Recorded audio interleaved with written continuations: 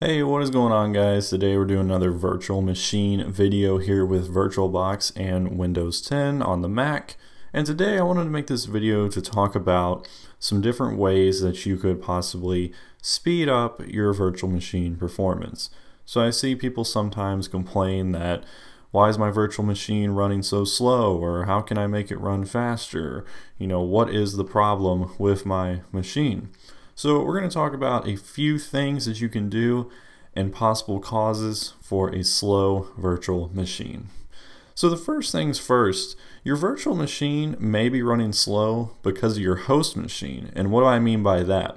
Well, what processor does your host machine have? How much RAM does your host machine have? How much storage space? There's a lot of different factors that could affect your virtual machine's performance.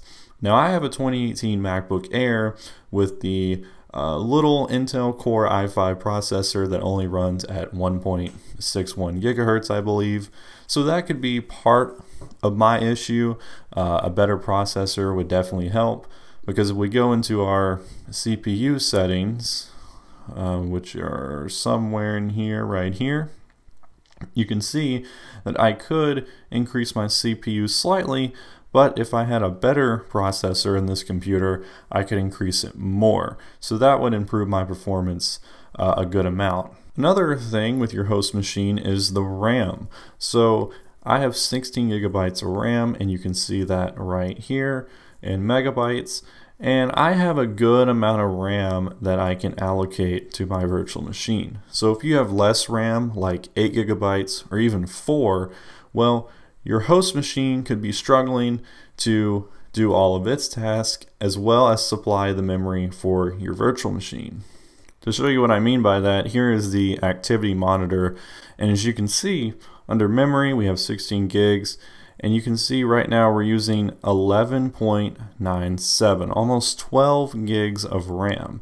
And what is the main culprit? Well, VirtualBox VM. You can see it's using 4.73, so it's actually using over 4 gigabytes of RAM. So another way you could speed up your machine is actually to lower your RAM. So most of the time you can get by with 2 gigs, maybe 3. I might actually lower mine here in the future and see how it does, but that's another thing right there. Now, speaking again about the RAM and the CPU, well, another way to speed up your machine would be to allocate more of your RAM or CPU to the machine. So basically, if you keep it in this green right here, then you should be pretty good. Like I said, 2 gigs or 3, really the most you're going to need. I have it set to 4 right now, but if you allocate more memory, then that can let you see how much memory is needed for your virtual machine. You can see, interesting right here, that, well, we have in use 1.8 gigs, and we still have plenty available, but our CPU is just maxed out at 100%, and we're literally doing nothing. I mean, I have no programs or anything open, so that can show you right there how it's doing. But right now my memory is doing pretty good, so you can always check that in your virtual machine as well. Another way you can increase the performance is by tweaking some of your video memory settings. So no matter what these settings are, you want to make sure that your video memory slider is all the way to the right. And if you enable 3D and 2D acceleration, or just one or the other, it helps this a lot right here. So if you can allocate the most video memory possible, that can help your virtual machine run a lot more smoother. Another thing that can help out your VM's performance is, instead of using a dynamically allocated size, you might want to try to use a fixed size. So this is when you are actually creating your virtual machine. So when you go to new and you start the process of creating it, and then you get to the part where you are doing hard drive space, if you select fixed size instead of dynamically allocated, that can make your performance faster as well, because the machine has all that hard drive space set aside, available, ready to go, instead of dynamically allocating it over time. And yes, I know in all of my install videos for virtual machines I say use dynamically allocated, because it is the better option, especially if you don't have a lot of storage on your host machine. It is the better option to do that, but it can help to do a fixed size from time to time.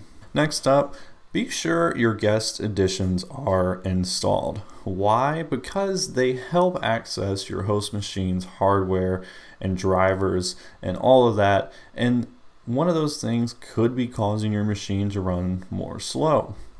Now, each VM is different, but in VirtualBox you just go to Devices and insert Guest Editions CD image, and then you go to your File Explorer or wherever in your virtual machine, and it'll pop up in there, and then you can simply just install them.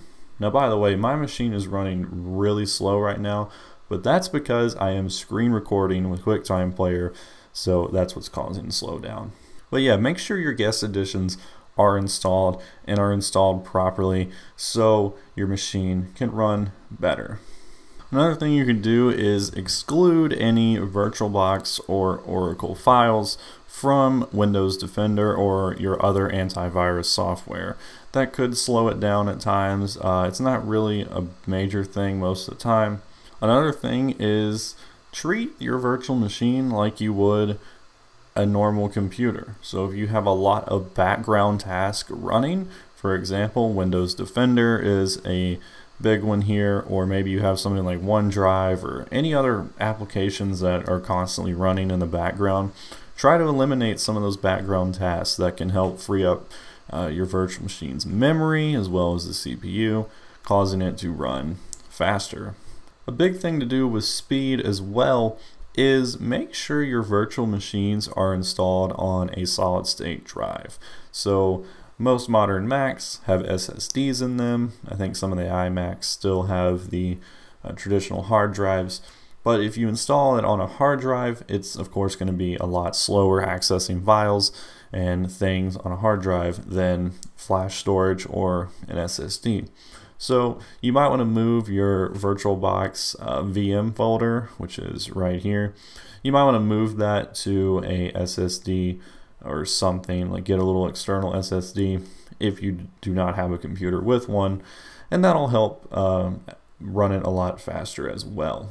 When you are exiting your virtual machine, instead of going to the Windows button or going right here and clicking power off or send the shutdown signal, instead what you could do is save the machine state. So that way you can hit OK, and it's going to save the machine exactly how it was when you left it. So that way you can access it without having to start it up again and all that, and that way you can just go right in and get started.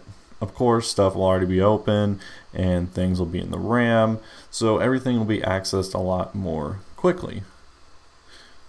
And you can see we have the saved machine state here, so if we click on the start, it's going to go ahead and open it right up restored. So it just takes a little bit for it to actually come back up here, but once it does, will be exactly how we left it. So at times that can make it feel a little bit faster as well. So give it a few more seconds here. And there we go. It's just like we left it, and it's all ready to go. Now the final tip that I have for you here is pretty simple. It's try a different virtual machine program. So some people say VirtualBox is good, some people say VMware or Parallels. You know, find a program that works for you. Some of those paid ones are actually worth paying for.